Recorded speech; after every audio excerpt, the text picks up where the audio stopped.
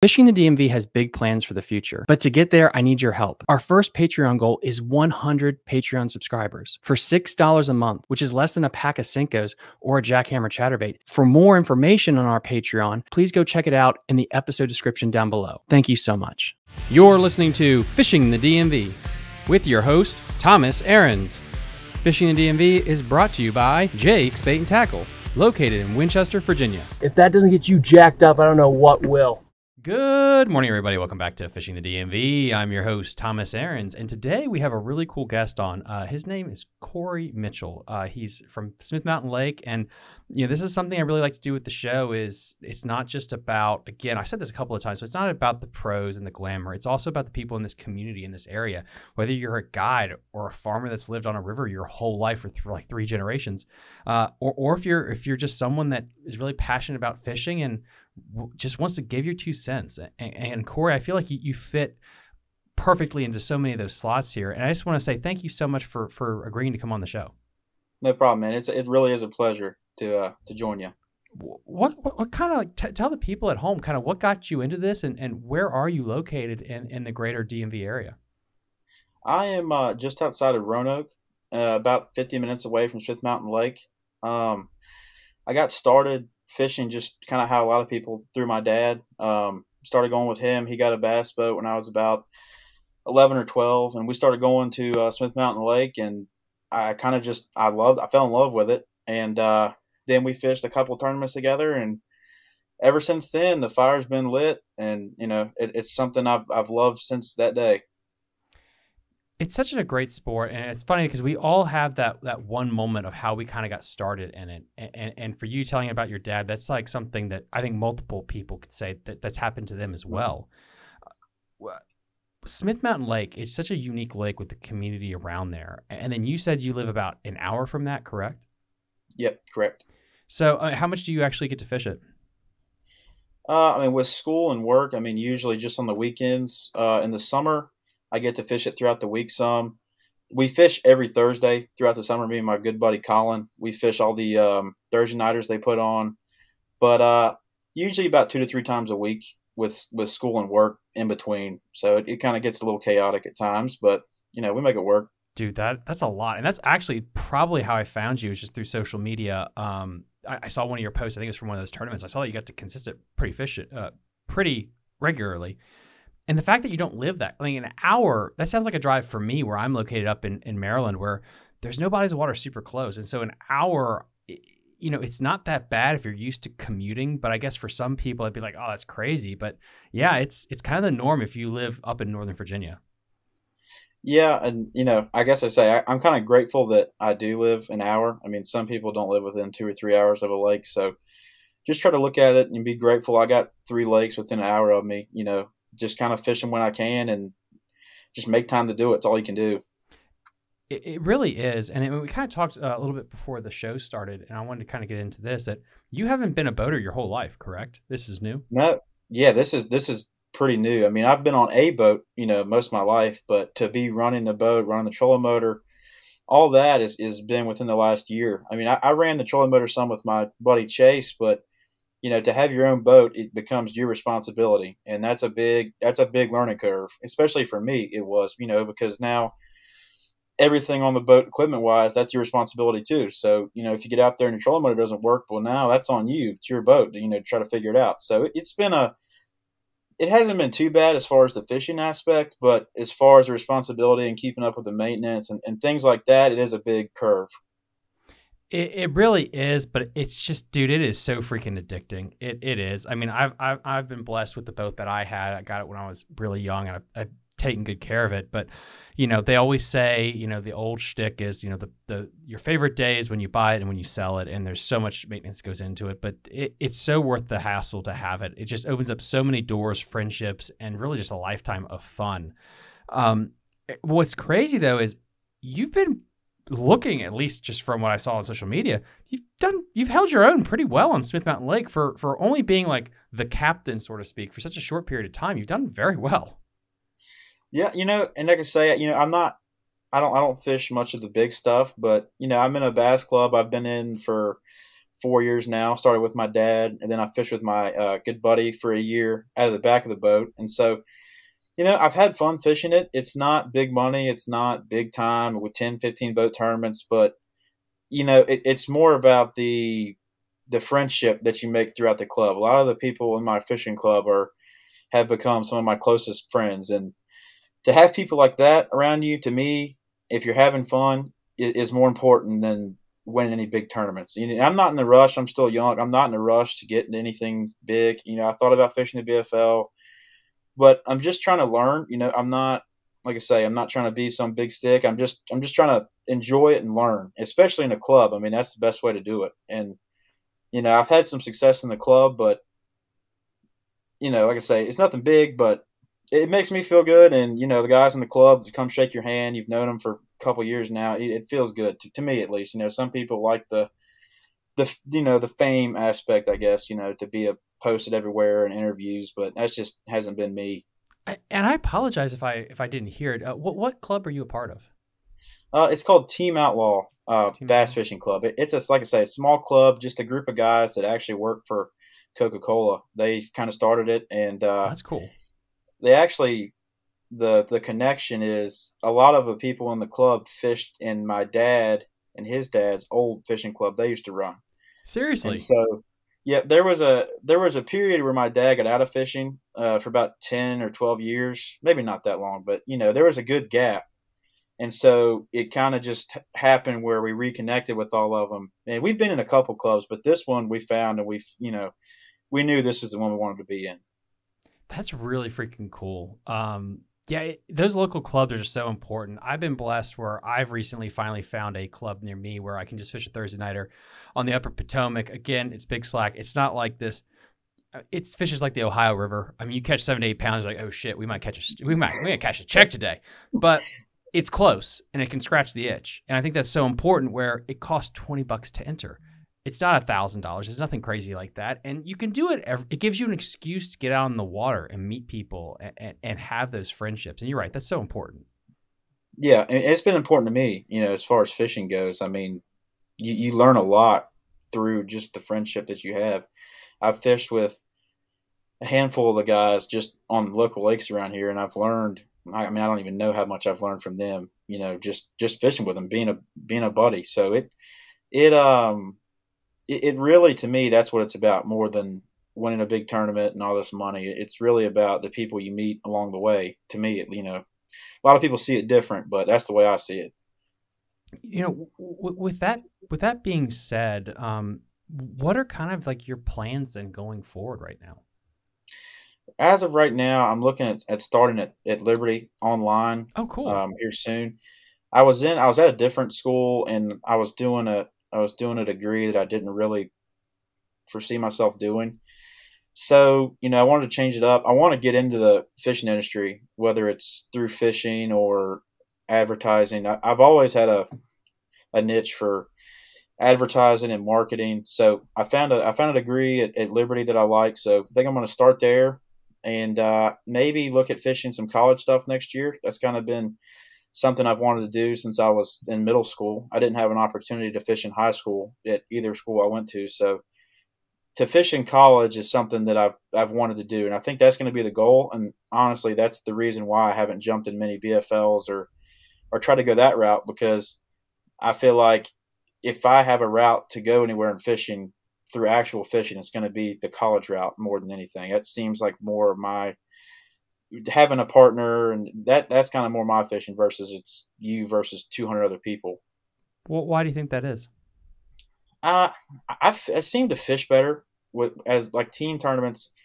I always do better. I don't know if it's because it's just somebody to have out there with you or what it really is, but another part is just going back to the whole friendship thing. I mean, a college partner you may have never met before can turn into one of your best friends for life. So I really am looking forward to kind of getting into that. And I know it has a bad name around it right now as far as college fishing goes. It's all kinds of controversy and whatnot. But like I say, I think that's just a small group of people that is doing things the wrong way, and I don't plan to do that. So I think I'll be fine with that route.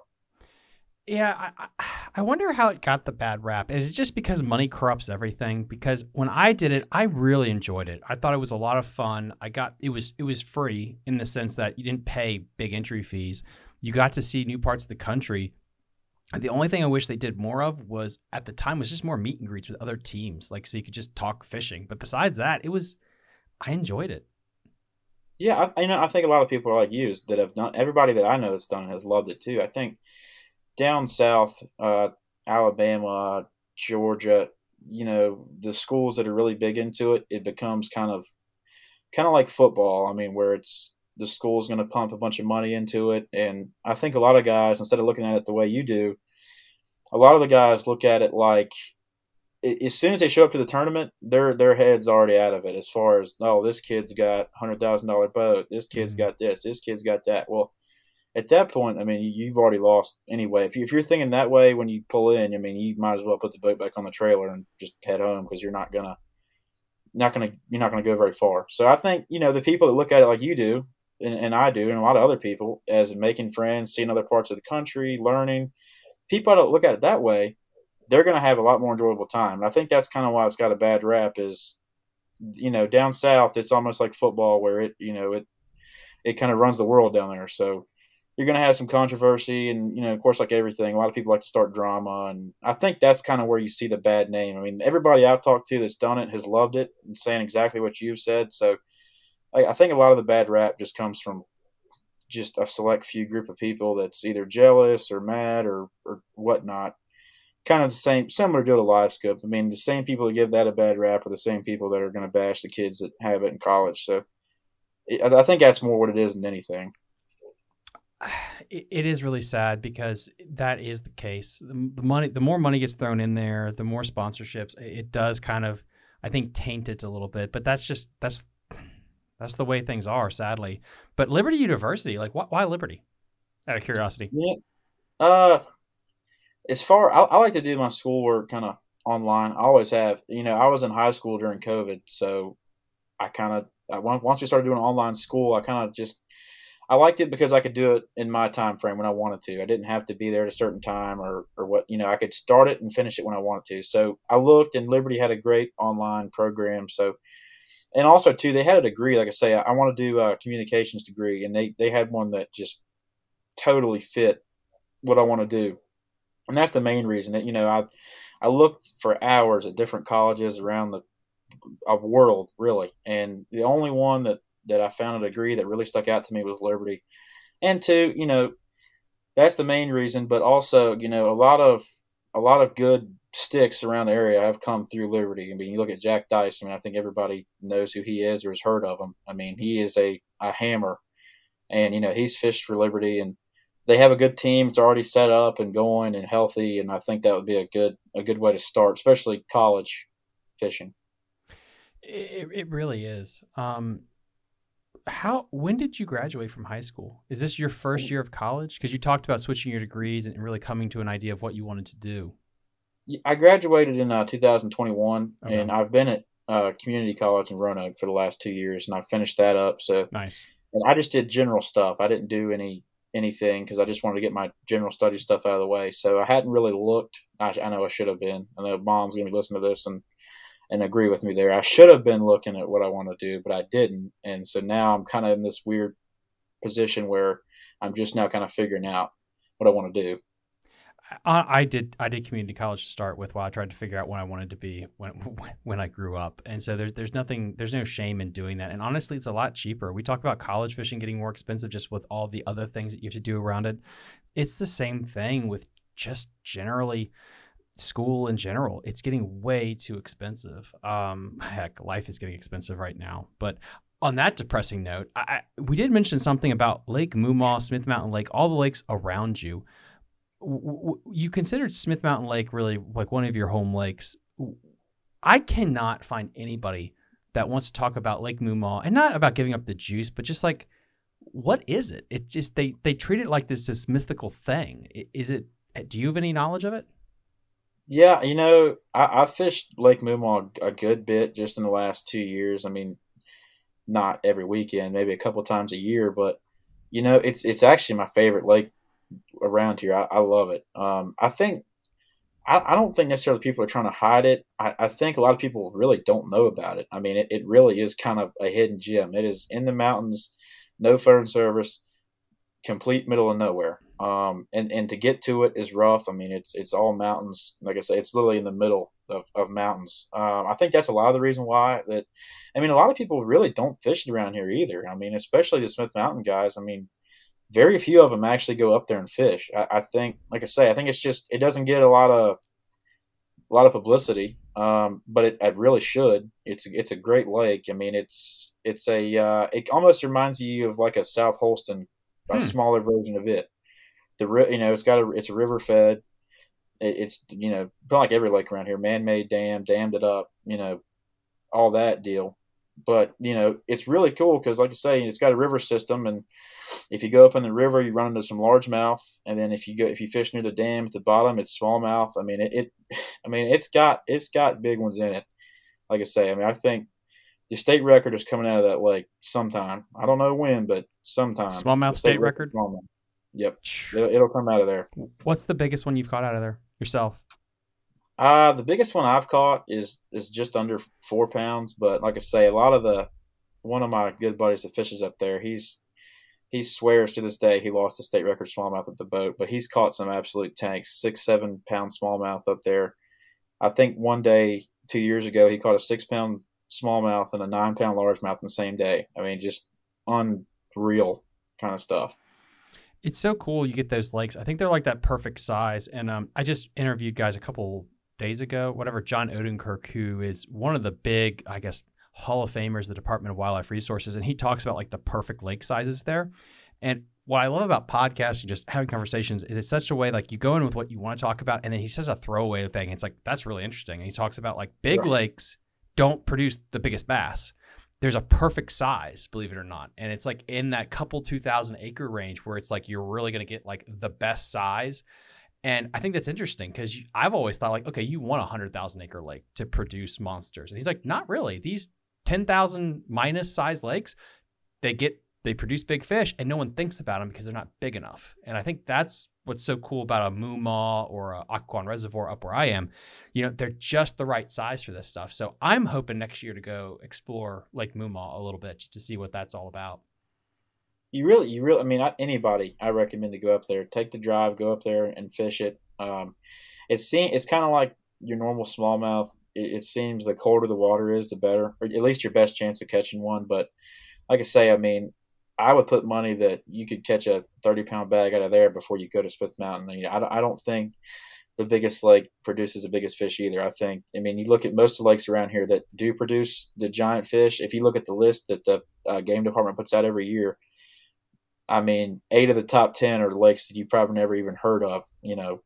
Whether it's Occoquan where you are, or I think places like Moomaw and I mean Philpott kinda, but I really think that Moomaw is going to be your next lake that blows up. I mean, it's only a matter of time before somebody absolutely is lights out up there and catches some giants.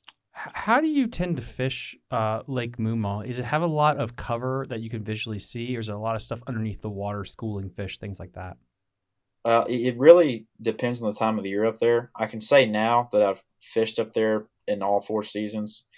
Um, it about now, or maybe June or July, depending on the rain we get, it's a drawdown lake. So just like South Holston, they'll draw it down for winter pool. And if we don't get rain like this year, so I went up there last weekend, and the water is already 13 foot below normal pond, which is really unusual. Usually that doesn't happen until about October. It's just because we haven't got any rain, but that kind of changes the way you fish the lake. I mean, just kind of like any lake. So, you go up there in November and the lake's drawn down. I mean, to me, when I went up there, I mean, I just put a crankbait in my hand, and you can literally start at the boat ramp and fish around the whole lake with a crankbait. It's just all rock. And you can catch a great bag doing Sounds like that. fun. A lot of the schooling stuff was happening when I was up there. That's how we caught them. With the lake being down, there's not a lot of cover on the bank anymore. A lot of it's either offshore or the fish are just chasing shad. So we were catching fish chasing shad. Just we would wait for them to blow up on the surface and throw our top water over there. And most of the time, within the first 1 or 2 twitches, they would hit it. And then, so you kind of got the winter and like the weird time of year we are in now. That it's usually schooling, or once it gets colder, they'll kind of gravitate back towards the rock. The smallmouth will, and largemouth too. But then in the spring, and late winter, early spring into summer, the lake will be back to full pond, and then a lot of the structures back in the water, so you can fish laydowns. There's a couple coves that have full of standing timber, just like Briary Creek. I mean, it looks identical, just full of standing timber, and you can fish that. Or there's laydowns, and then that becomes kind of your textbook. Just you can throw a wacky rig in the laydowns or spinner bait or kind of whatever you want to do, but it definitely does change a lot throughout the year. I mean, if you go up there in April versus September, you're going to have a totally different experience, especially with the water being down. And like I say, that kind of varies from year to year, but and it can even flood too. I've seen Moomaw where it's up in the bushes and you're flipping the Texas rig like you do at Bugs Island. So it's a lake that doesn't get talked about a lot, but I think depending on your fishing style is when you should go up there. What I recommend, if you like the shallow water stuff, go up there in the spring, and I guarantee you'll have fun. And if you like using live scope and fishing for schoolers, then from now till February, that's when I would be up there fishing. So it really is a cool place. It's crazy where I feel like nowadays with angling, people don't vacation places to fun fish as much. And guys, I could be wrong. Let me know in the comment section. It's usually about tournaments, unless you're going to go to a place like the St. Lawrence, like some stupid, crazy place. Yeah. People don't do that. And I think that's fascinating. It's like, why do people go to Kerr? I bet a lot of money. It's not because the fishing is amazing. It's because there's tournaments. And the Smith makes sense. Smith in the springtime makes a lot of sense. It could be good there. But a Lake Moomaw or Occoquan Reservoir, places like that where you don't have tournaments really, but they'd be fun to fish. And it's a shame because I feel like people don't do that anymore. It's like, I'm going to vacation here because it would be fun to go there. Mm-hmm. Yeah, I'm with you. I've listened to previous shows. I'm definitely with you on the drain Bugs Island. I'm on that train. That place is awful. I don't know how people like to fish it.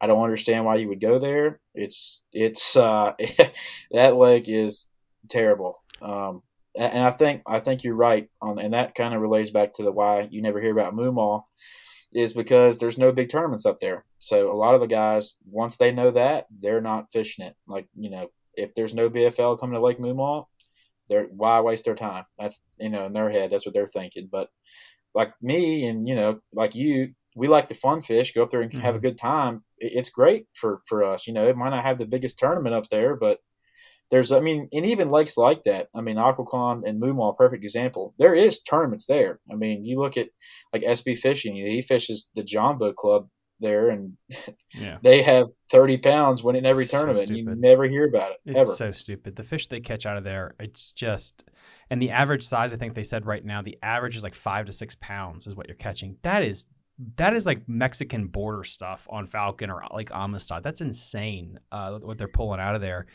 And you brought up Kerr, and we brought up Lake Moomaw.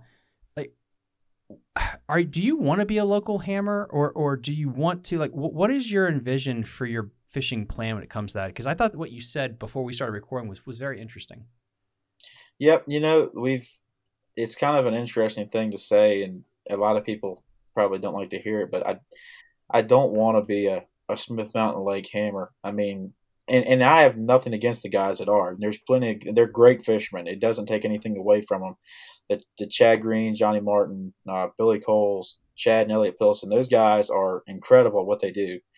And they know a lot. But to me, I like fishing different lakes, different areas. And I feel like, to me, what helps me more than anything is to go to as many different places as I can. Like the Chickahominy River, it's tidal, shallow. That's completely different than anything that I grew up fishing. And I feel like something like that, especially if I do want to go to the next level in fishing eventually, to me, in my head, knowing how to catch 25 pounds Smith Mountain every weekend is not going to help me get there. I want to be well-rounded. I want to be able to go flip grass at the Chick and then be able to go drop shot at Lake Moomaw. It's the country that we live in is very broad as far as fishing goes. You can even state, if you want to break it down by state, there's completely different fisheries And to be good on just one, to me, is not something that I would like to do. I want to go to every lake. I might not catch 20 pounds, but if I can go to every lake and consistently catch fish, to me, in my head, that is more of a goal that I have than catching 25 pounds per weekend at Smith Mountain. I like the kind of being consistent, and that's kind of how I like to fish. I'm not a big live bait or go out and catch 8-pounders type of guy. I'm kind of a go throw a drop shot and catch 10 pounds, and then we'll go from there kind of deal. Well, with that said, I mean, let's start with the Smith Mountain Lake thing, and then we'll branch out. After your year of being able to run your own boat, fishing the Thursday nighters, what is the part of the game that you feel like you want to strengthen on Smith? And then we'll take that question, we'll branch it out to just in general fishing. For sure, without a doubt, is learning live scope better. It's something I got to do. I know that not every fish gets caught with it, but I know in my fishing strengths, I mean, I'm pretty good at locking a crankbait and spinnerbait in my hand and going down the bank and catching them. But when it comes to Demiki rig off the end of a point, that's where I start to struggle, and I always have. I've never really figured out the electronic stuff. I've caught fish with live scope. I mean, we've caught a bunch with it, but when it comes to suspended fish out in the middle, that's something that happens a lot on Smith Mountain and Moomaw and Philippi. I mean, all the lakes around here. And I just can't seem to get it figured out. I don't know if it's my live scope settings or I'm just not looking in the right areas or what I'm doing wrong, but it's something I got to get better with. I know it is. You can only crank and throw a spinnerbait so much. So I really need to work on my offshore, not really point fishing. I mean, I feel like I'm pretty confident dragging a point or that aspect of it, but these suspended fish that are just out there in nowhere land, that's where I'm like lost. It just goes over my head for some reason. Is it seeing the fish or catching the fish or both that you're trying to strengthen? I think it's both. I mean, just being able to identify, okay, this is a bass that's catchable versus not. And it almost is like bed fishing. I mean, it is. That's what it reminds me of, these guys that are good at it. It seems like a lot of the good bed fishing guys can also look at live scope and tell you that fish is catchable or not, or even tell if it's a bass. I mean, Smith Mountain's got everything in it, so it's really hard to. I mean, you can usually tell a striper or something, but for me, I mean, anything other than that, it's hard to tell really what it is. Or am I dropping down to a 2-pound crappie and wasting my time, or am I dropping down to a 4-pounder? It's just hard to. For me, it's hard to tell, and I guess it just comes with time, and maybe I'll get it one day, but that's what I got to work on for sure. That's so interesting because I mean, this is something I'll be talking about in an hour or two, because guys, as always, this is pre-recorded, and this will be, I think, recorded the day of a live stream where we're talking about forward-facing sonar. And I find it the hardest part is we're just talking about just purely understanding live scope is knowing when to use it and when not to. When I first got it, I was glued to that screen no matter what, and I sucked because I didn't understand it and I was forcing it too much. And the longer the year went on, I've gotten better with it this year. I think most part because I learned to ignore it. It's like I'll get data from it. There's bait in this area. There's not bait. There's no activity. There is activity. Should I stay longer? But the idea of like I'm only going to cast to a single fish, generally at the places I go, it doesn't set up for that. And I think that's one issue is social media shows off St. Lawrence or St. Clair, these places where it is perfect to drop on one fish. But if you're fishing a river that's 10 feet deep and they're stuck to the bottom, that's not what's going to happen. And knowing when to mentally, like, I'll keep it on to look around, but I'm still going to crank a crankbait. And then maybe I'll see one perfect little blob at the edge of a tree and I'll pick up a Senko and fire to it. I think that's what's so hard is the guys that are really good at it know when to not pay attention to it versus me personally. That's where I struggle with is when do I really get dialed into this and when do I ignore it? Yeah, and I think that's a lot of people's problem, even me too. I mean, it's even when you do see one at the end of a tree. I mean, to me, if I am cranking or throwing a spinnerbait, a lot of times I'll just turn it off because if I do see one at the end of a tree, I feel like in my head now I'm wasting time fishing for it when I could be 10 yards down the bank. So that is another thing. I mean, I think you look at like SB Fishing, Matt. He's great with and he'll be going down the bank and then see one. It literally just looks like it's textbook. He'll just throw over to it, and now he's got a 6-pounder that he caught that's just off the bank. And I just never been able to do anything like that. And maybe I need to leave it on, but and even in my head too, if I feel like if I'm throwing a crankbait super shallow, I feel like I'm messing up the whole spot by pinging transducer, off the rocks.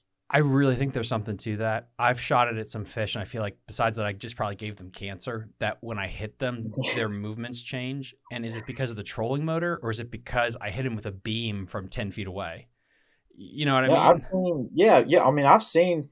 I never believed that stuff happened. I've heard the pros talk about it, where the fish act all different when you point it at them, but I never really believed it until I went to a lake that another lake doesn't get talked about, probably for good reason, but it's Blues Lake right above Winston-Salem. It's a power plant lake. It's got spotted bass in it. That's why nobody talks about it. It's full of spots. But we went down there in the wintertime just because the water was warm, and I was fishing offshore, and I would see bass. We would catch them, and I'd point the live scope at them, and no kidding, it would literally just swim straight to the bottom, so close to the bottom that you couldn't see them. And it didn't matter if they were in 10, 15, 20, 30, they would swim directly to the bottom, and you would not see them again. I swear to God, these things are smarter than we give them credit for. I really do. Like. Well, yeah. I mean, they are creatures that have to live and survive. They know this stuff. I mean, a lot of people think they don't, and that they're just so stupid and easy to catch. But in order to survive, they have to adapt to this kind of stuff. It's what they're made to do. It really is. And then you said that was called Blues Lake? Yeah, Blues. It's about an hour and a half for me, right above Winston-Salem. It's a power plant lake, and like I say, it's full of spots. I think a 4-pounder in there would be unheard of. I've seen a couple 5s and 6s, but usually a 10 to 12 pound bag is gonna win you some money at Blues. Blues Lake, North Carolina. Okay, BLUS. Oh wow, how far is that from you? It's kind of it's about an hour and a half. Not too bad. BELEWS. Sure, that's that way. Anyone that wants to go Carolina, see it, guys that are listening on there's Apple, no tournaments there, and I can catch one. But having those nuclear lakes is kind of fun to have. Because that's like kind of like Lake Anna. BELEWS. Yeah, and that's why in the winter we were kind of struggling. We were going to go to Lake Anna, but then we figured out, okay, well that's private, we can't. So this is the only lake that we could find. That's like kind of like Lake Anna close to us, where it was a power plant. Yeah, and that's why in the winter we were kind of struggling. We were going to go to Lake Anna, but then we figured out, okay, well that's private, we can't. So this is the only lake that we could find. The water there was close to us, where it was a power plant, a warm water lake that was public to fish. I mean, we were there in January, and the water temperature on the crazy part is too, 45, 46. I hadn't been there in summer, but I've heard that it's a big difference. You can't even get on it with wake boats, and I don't know where they all come from. There's a few houses on the lake, but and the crazy part is too, one of the most interesting lakes I've been there in summer, but I've heard that it's the water there so packed you can't even get on it like Lake Moomaw or Philpott. I don't know where they all come from. There's a few houses on the lake. They haven't seen clear until they fish. It's definitely one of the most interesting lakes I've ever fished. There's really nothing like it. The water there, I mean, if people think like Moomaw or Philpott or even Smith Mountain is clear, they haven't seen clear until they fished the Blues. It is 10, 15, 20-foot visibility. It's unreal. What is the lightest line that you'll go down to? Usually, I've fished with 6 before, but 8's about all I do. I mean, that's what I just use normally. I really, for everything, I'm using 8-pound if it's spinning rod. I do go to 10 for jerkbait. I don't know if it makes a difference or not, but I mean, I could see how it does make a difference, and I'm sure some people think that I'm stupid for not going below 8, but if I'm fishing around rocks, and especially Smith Mountain, fishing around boat docks, using 6 and 4, that's kind of that to me, that's just kind of sketchy. You're just looking to get broke off on a piling. Yeah, I think I've always wondered about pressure and how pressure is going to start affecting this, especially when you talk about forward-facing sonar and catching fish, where if it's super clear water, I think that's the biggest thing. If you're super clear water, spooky fish, I do think it does make a difference. I don't know how much. I think, at least for the smallmouth that I've been catching, going down to 6 and 5, even sunline 5. But I think, guys, here's a tip, power tip. At least I think this is a power tip. Buy specific line that's made to be leader. Don't just buy fluorocarbon that's your main leader. You can buy fluorocarbon. Different brands have it. It's called leader material. It's got way more shock shock absorption for fluorocarbon compared to regular line. It's a little bit more expensive, but you'll be rewarded when you're going to 5 or 6, 7 pound test, lighter than 8, generally speaking. It'll handle being tied on 2 ends with your tag leader and then to the hook. And then it's just going to be a little bit more forgiving when you set the hook. But yeah, that's just my little tip for using that super light stuff. But I've always been fascinated to ask people because what they think finesse is and what they think their interpretation of it is. Yeah, I mean, like I say, I use 8-pound Sunline Sniper. That's what I've used Ooh. forever. I've never had an issue with it breaking or anything like that.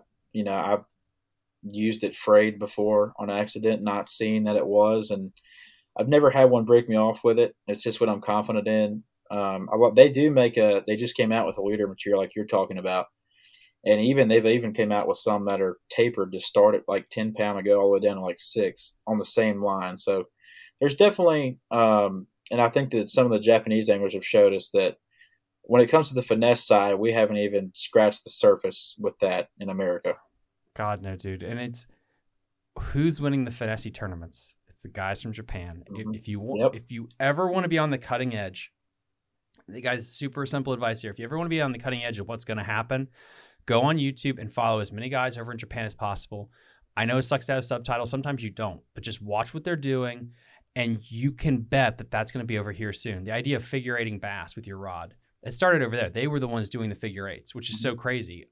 Spy baiting, of course, jerk baiting. So yeah, don't be afraid to go over there and just watch a couple of those videos because you think it's stupid, but the hairy dice started over there, and now you have this stupid little sugar cube thing that costs like $30 on Tackle Warehouse or whatever it is. So it's fascinating. It works apparently, but it's crazy.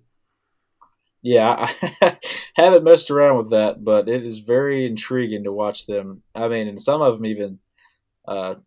They'll throw a Ned rig with all kinds of strands sticking off of it, and I'm not sure the reasoning behind it, but obviously it works. So you can't knock them for it. No, you can't. And then with that said, with Smith Mountain Lake, let's branch out a little bit. What part of your game outside of Smith do you want to work on? You mentioned different bodies of water, tidal fisheries, grassy fisheries. Is there something in particular you really want to work on? I haven't got the chance to fish much. Like grass. I grew up fishing ponds, a little bit, like during middle school and stuff. But to fish a lake with a lot of grass, it's something I haven't really done. Tidal fishing is kind of it's a lot of timing. I don't know how much you can really learn about it other than trying to find a spot that sets up right with the tide. It's totally different, but I guess if I could, it's just hard for me around here to do, but to fish a lake with some grass and try to learn how to flip, and like I've never flipped a mat or anything like that. At the Chick, it's not really matted grass like that. There's some, but it's not. That was what I thought it was before I went down there. And you get down there, it's still a lot of lily pads and cypress trees, and so to fish somewhere that has some hydrilla or mats or like true mats, I haven't been able to do it. I would love to, and I don't know how I would fare doing it, but it's just not many opportunities around here for me to do that. I've heard Anna has some grass at the top. I'm not for sure how, strong it is up there, like if it's a good population of grass or whatnot. But I guess maybe Sandy River or somewhere like that is probably the closest thing I could do, but. Like I say, that's something I want to work on, but it's almost impossible for me to do living where I do. So I've just kind of have to take it as I go. And if I'm on a place that has some, just go try it out and see what I think. That's all you can do. This really is all you can do. What are your plans for the rest of this year? Do you have any tournaments that you're trying to get into besides Thursday Nighters? Yeah, the Thursday Nighters they ended a couple weeks ago, but I got a couple club tournaments left in my local club. We're going to the Chickahominy River this weekend, actually, and then I think we got 2 or 3 more after that. We do have for the Thursday Nighters, they're through USA Bassin. It's a tournament organization. They are having every year they have a regional tournament that you qualify for through the Thursday Nighters. So that's probably the biggest thing I got coming up. I think it's middle of October sometime. So, and it's on Smith Mountain. So that's probably the biggest one. I'm hoping to jump into some more tournaments on Sundays up at Lake Moomaw. We just did our first one this past weekend, and we loved it. So hoping to get back up there to some of those. Nothing really big coming up until, hope we'll see next year. I'm just going to take it as I go. I don't know if I'll be college fishing or I might jump in some BFLs or what I'll be doing. But like I say, just this year, just the regional tournament's really the biggest one I got left. You know, the fall isn't really many tournaments for me, at least. Just a couple of regionals or a classic or two. That's about it. Yeah, and the Lake Moomaw thing. How did the weights go in that thing? What did it take? This past weekend, I think it was 11 or 12 pounds. Wasn't much. This time of year up there is not a great time to go. If I was talking to somebody and recommending the time to go, now would not be the time. It's been taking I think it took 12 pounds yesterday, and then last weekend took 11. That's been kind of consistent, about 10, 12 pounds out of Moomaw. Usually all smallmouth. Some people would bring in a couple largemouth, but this time of year, it seems that you don't really find many big smallmouth. I don't know if it's something to do with the water getting hot or the way the shad are offshore or what it is, but Moomaw probably won't start to get good till, depending on the winter we have, it should be about end of October, beginning of November when it starts to get good and you see some bigger fish show up. And I think it's kind of the same with everywhere. I mean, I don't think anywhere right now is really pumping them out, 25-pound bags, but it's kind of like anywhere. I say here within the next 2 months or so, you'll start to see the weights come up. There for a while, the Sunday tournaments at Moomaw in the fall, it took 20 to 25 pounds to be in the money. So, you just never hear about it because it's not a big tournament. Yeah. But, there is some absolute giant smallmouth in there that most of them probably haven't even been fished for until recently with live scope. That's really cool, dude. That's really cool. And then, guys, please like and subscribe to Cory. We're about to get in debates here and just kind of like what he feels comforted. That's going to be continuing on the Patreon channel. But then again, guys, I'll be dropping a link to everything else that we've been talking about here as well. Please like and subscribe to the channel. For all the Patreon supporters, you guys can keep watching. If you'd like to be a Patreon supporter, there'll be a link down below so you can watch the rest of this video. We'll see you guys next time on Fishing the DMV. Bye. You're listening to Fishing the DMV with your host, Thomas Ahrens. Fishing the DMV is brought to you by Jake's Bait and Tackle, located in Winchester, Virginia. If that doesn't get you jacked up, I don't know what will.